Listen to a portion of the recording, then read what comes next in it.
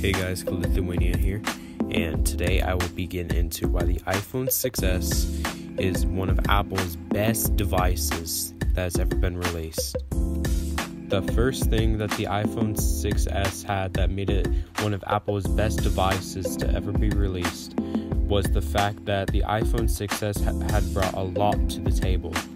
The iPhone 6s had brought 3D Touch, a faster Touch ID, 4K video, better slow motion, the fixed to bend gate, a more extremely durable phone.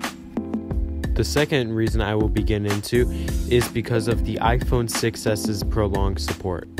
The iPhone 6s was released in 2015. However, it had received updates all the way up until 2022. Apple had just finally discontinued its support along with the iPhone SE and the iPhone 7 series.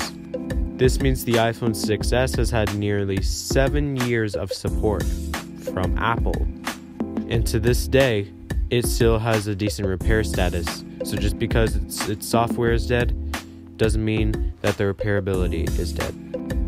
The third reason why the iPhone 6s is one of Apple's best devices is because this device was just originally intended to be the device to basically be what the iPhone 6 should have been, henceforth iPhone 6s.